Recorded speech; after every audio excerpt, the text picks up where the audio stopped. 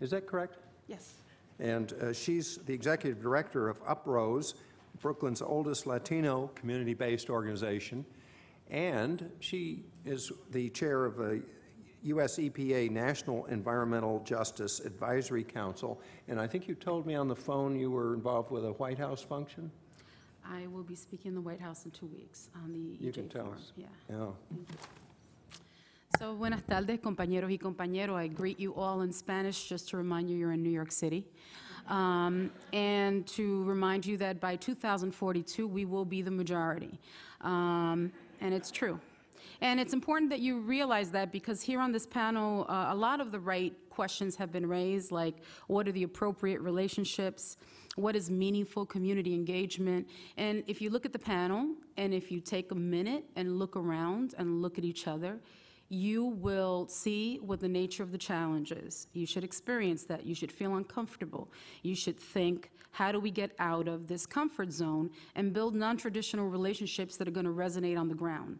I am the authentic grassroots community voice on this panel. I represent a grassroots organization that has been around since the Civil Rights Movement. We do environmental justice, and environmental justice means that we speak for ourselves. And so, regardless of people's good intentions, unless the people who are speaking for the communities are of the community, it is going to be a substantial challenge developing community resilience that makes sense for our communities.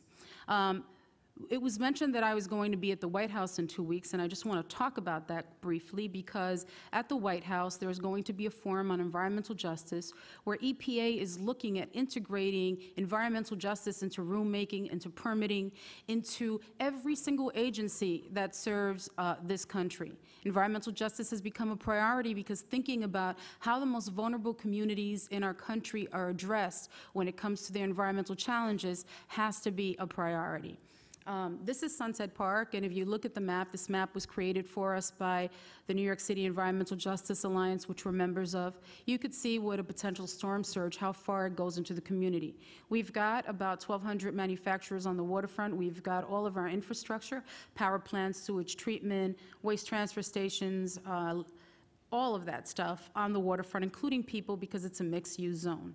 So we have been working now for the past few years on developing a plan that engages people on a very grassroots level on prevention and proactiveness, so that they understand that if government fails us, what do we do as a community? What is our responsibility? And there are several meetings taking place as we speak with a variety of stakeholders.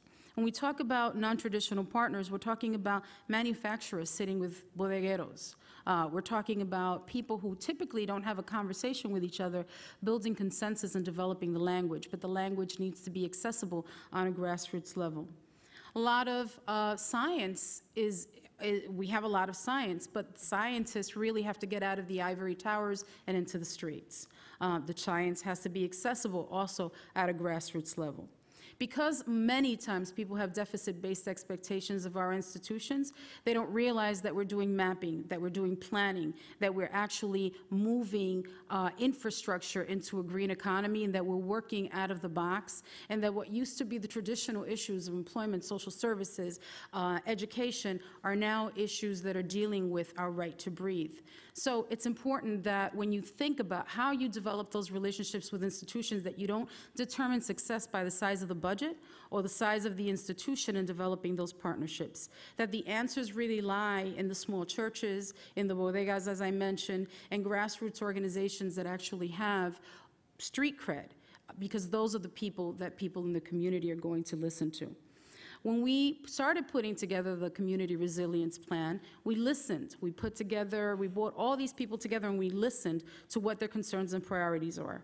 And they talked about what will happen to our children if someone's physically disabled, if someone has a mental health issue, if it's an LGBTQ couple, what happens? Do they have a right to have access to their families? If the people are undocumented, what happens? All the kinds of questions that surfaced in New Orleans are also surfacing in our community. And these community resilience plans are happening all over the country. The thing we do know is that community resilience is going to look different in every single community. Every single community is going to have a different response, is going to determine what priorities are important to them, and that it can be a top-down and it can be something that is dressed up as something that's inclusive when it really isn't. So when people talk about buy-in or coming to the community with an agenda, if the agenda has already been set, you have a community responding to someone else's agenda. So it really has to be created with community at the table. How do you engage communities that are not civic happy? If you're in Sunset Park and you go to Park Slope and Park Slope has a meeting, you will see tons of people show up. They will show up because the nannies that take care of their children live in Sunset Park. So in Sunset Park, in order to engage people, you need to provide childcare, you need to provide translation, you need to provide food, because when people work 2 or 3 jobs, it's really difficult for them at the end of the day to want to go to a community meeting. So they need to know what's in their interest, what's in it for them. And so we connect community resilience to public health, and we connect it through an environmental justice analysis where people actually know that it's not just about reducing carbons, it's also about reducing co-pollutants, the things that get entrapped in the narrow air passages of our children. Making those connections is extremely important. Being able to speak the multiplicity of languages and being intergenerational is also important. You often hear youth-led and adult-led. It has to be we-led. At our organization, there are young people on our staff, on our board of directors. We have a group, our age ranges from 10 on in terms of including people at different levels between the wisdom and keeping it fresh and keeping it real. You have real community solutions. With gentrification taking place in our communities, we find that the power paradigm changes, and that presents a challenge in our communities. When you basically have communities that are more privileged really marginalizing and silencing people that have less privilege, maybe don't speak the language, or maybe don't feel the power in the same way, but come in really heavy. We need to do this climate change thing. There is a necessity to really check the privilege at the door and figure out how you facilitate community leadership instead of supplanting it. So it's important for people to do a self-assessment in figuring out how they're going to work with communities in a way that's respectful and uplifting. Another thing that's extremely important is that you do an assets mapping of the community. There are assets that don't always make it on the map. Where are the strengths of the community? How do you keep it culturally grounded so that you are not imposing a culture and a worldview that comes from some small town that just moved into Red Hook? You need to be able to do it in a way that is culturally respectful and really looks at the value of all of those assets. And sometimes it could be on this neighbor who actually knows the history of the community and has the ability to persuade and bring people out. We have in our community different coalitions. There's one person who can bring in 30 elders, or one person who can bring in 15 young people.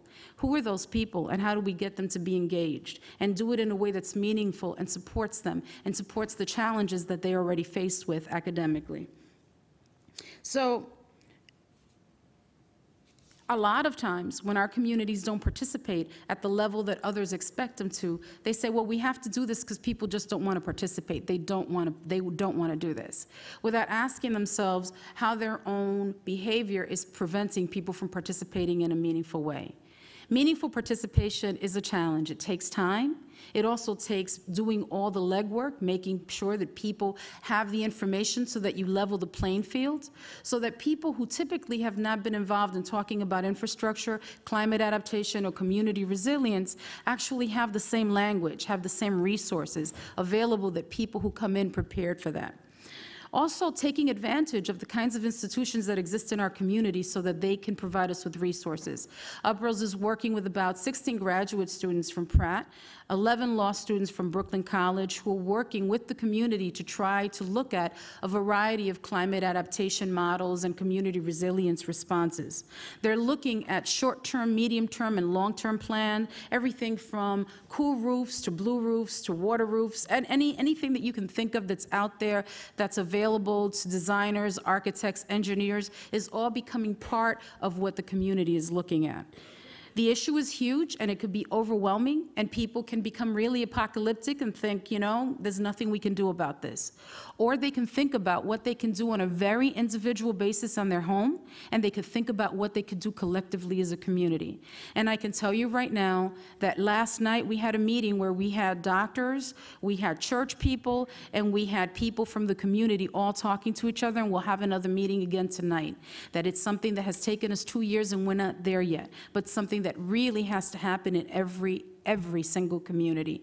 And if you do it in a way that's meaningful, in a way that's respectful, in a way that really honors the culture and traditions of every community, I can assure you that people will get it. They will understand that climate is about them. Gracias.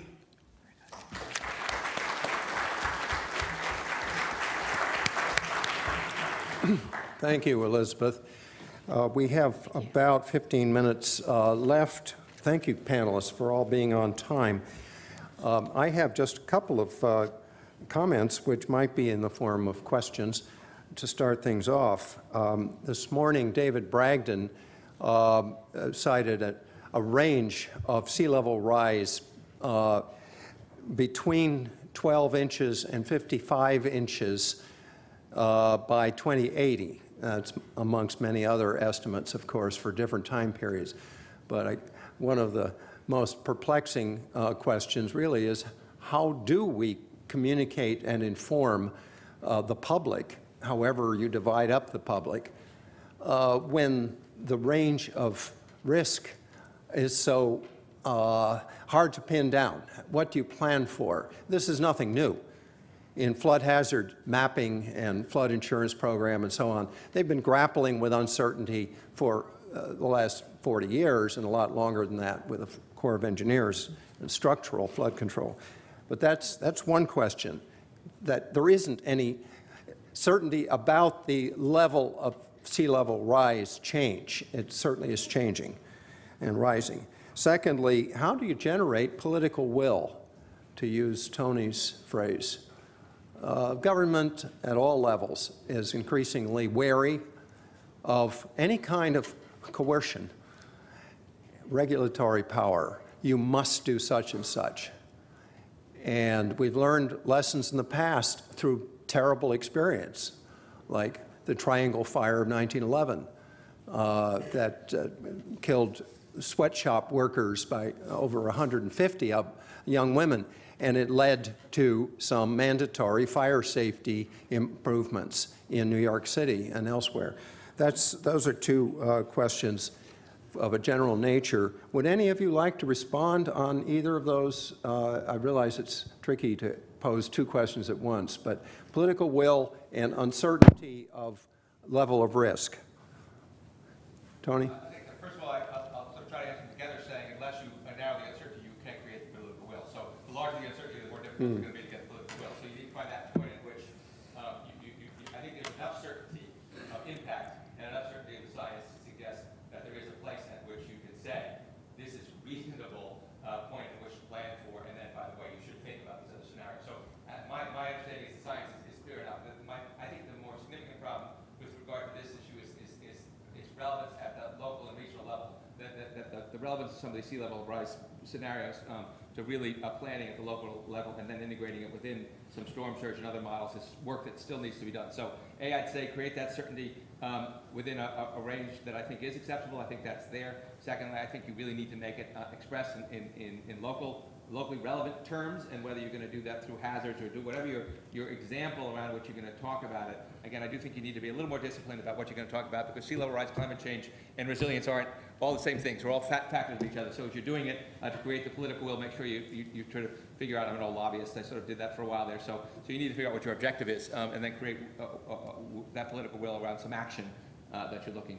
I think it's doable. I think in New York City there is political will. I mean, I think that to say there's not political will in New York City when we have Plan YC 2030 is to prevent that we didn't pass the green buildings legislation, the solid waste management plan, or any of the things that we have been able to do. It's really the first time that an administration works closely with advocates and activists and tries to develop a community outreach plan to get communities at the table. That's never happened before. And people can be critical and say, well, we we can go further, and, we definitely could go further, and we are saying that as activists, we want to work with the administration to make them more effective. But I think the challenge is creating the groundswell of support that will survive this administration. I think that that's our challenge on the ground. On the state level, I would say that I was a little disappointed with the climate adaptation plan, even though there were people there who worked really hard to make it happen and were really looking out, because I felt that a regional approach was more important than a statewide approach, because each region's needs are so different. And then nationally, that's a big question mark, because we're getting so much pushback from people who think that the polar ice caps aren't melting. But talking to the people in Alaska, which I do, they will tell you that they are at the first line of experience climate change, the people who are the native people, the indigenous people from those territories. So the political will varies depending on who we're talking about, but in New York City, I think that David Bragdon and the Office of Long-Term Planning and Sustainability, that is a serious priority. Thank you. Bill? Just a short comment to add on to that. The idea of how to respond to the uncertainty, I think one of the things that people are thinking about is the flexibility, to have adaptation strategies that are flexible to sort of emerging understanding. And that with that, to also identify those opportunities that will help us make the city more resilient in the face of our current understanding of the risk levels associated with extreme events, as well as sort of future sea level rise aided disasters and so forth. So to think of it in terms of flexibility, and also the various sort of options to sort of provide benefits for now and the future.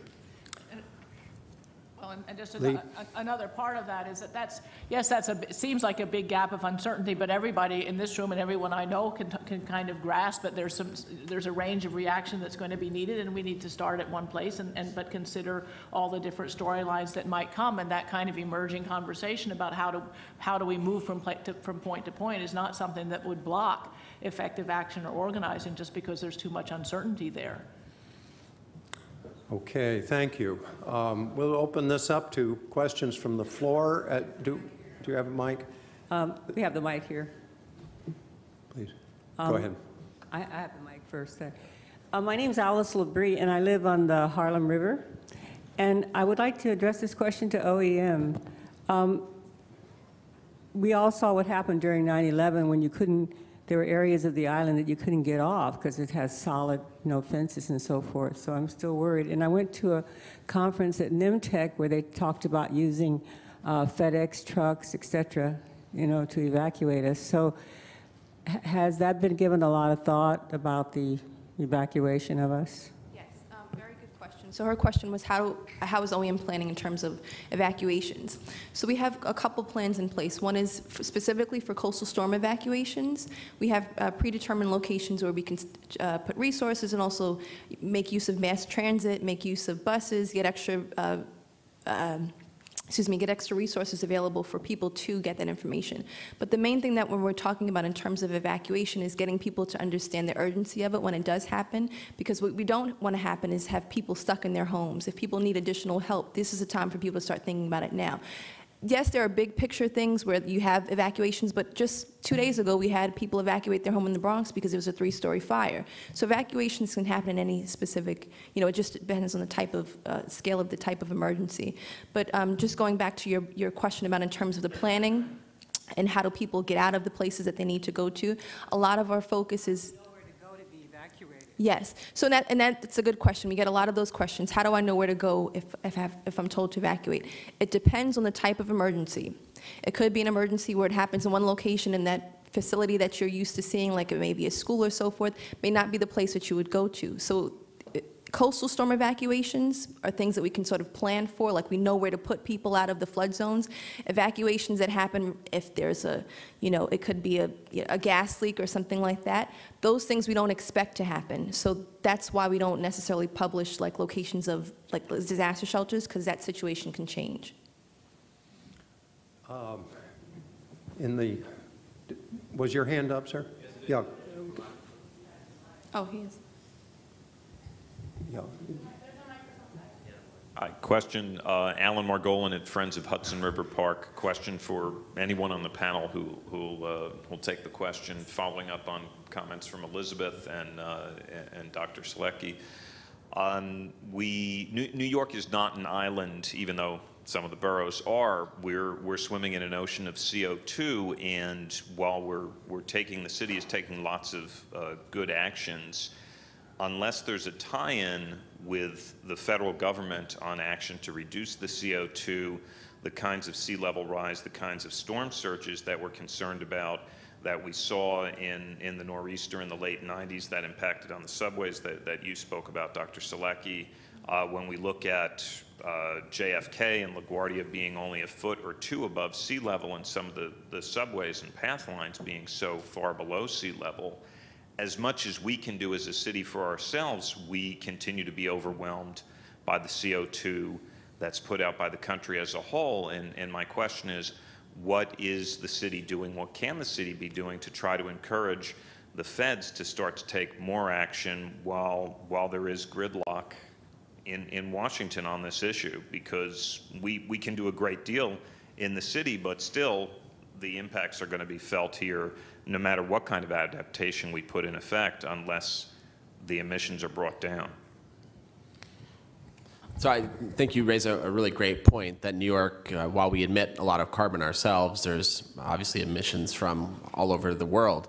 And so what we can do, so obviously this is a difficult time to be lobbying Congress to pass some sort of a bill, but we continue to take public stands on that there needs to be federal action to put some sort of a system in place for reducing carbon emissions. When the cap and trade bill was going through Congress last summer, the Waxman-Markey bill, we put out a statement in support of that. The mayor has called in the past on a carbon tax.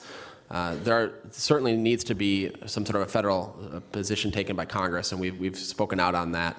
However, we are doing some other things working with the cities, both in the U.S. and internationally. The mayor was recently elected the president of the C40 coalition, which was originally founded by the Clinton Climate Initiative, and what it is the coalition of the 40 largest cities in the world, and then there's additional members as well that are slightly smaller, and trying to work internationally with other cities so that we can learn from each other and also form together to lobby for action, both in our governments, wherever they may be, and also with the UN. So the mayor believes in this, certainly, and has taken stances nationally and internationally to try to both lead by example, but also to press for further action from others.